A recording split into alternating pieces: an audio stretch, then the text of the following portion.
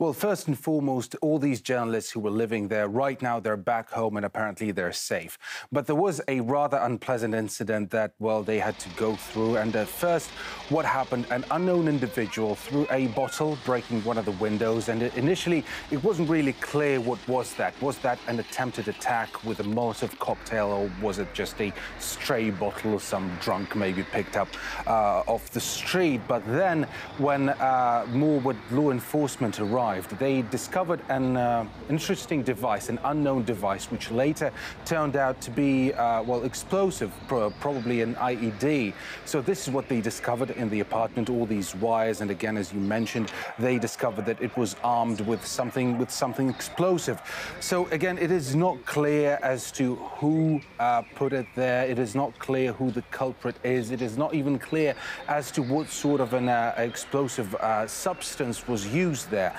But again, this is very concerning, because this building, it's a building that was specifically allocated to house Russian journalists, both with RIA Novosti and, for example, a head of Sputnik Germany, Sputnik being another Russian news agency and a big radio-like network, worldwide network. So it does look like this building was specifically targeted because it only housed, again, Russian journalists. Nobody else lived there, so it was allocated for those purposes. And given the fact that shortly before this incident, shortly before this attack, reporters of the German Spiegel journal, Spiegel magazine, they kind of doxed people. They released a report, they published a report saying that this is where Russian propagandists live. And again, there's no connection, there's no direct connection that can be,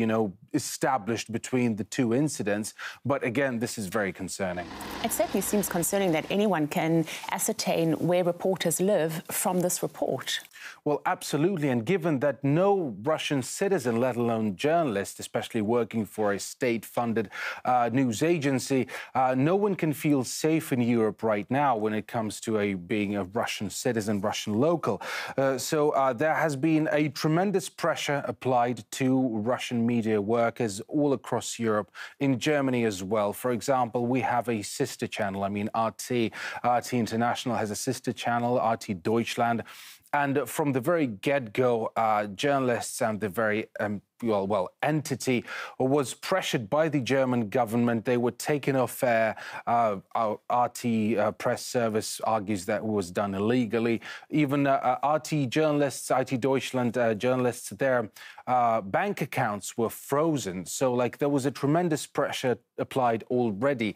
And now, other Russian-based and Russian journalists are getting flack for essentially just working for Moscow-based outlets. So this is very concerning, especially if the German police manages to establish a significant link between the attack and the fact that they had been doxed.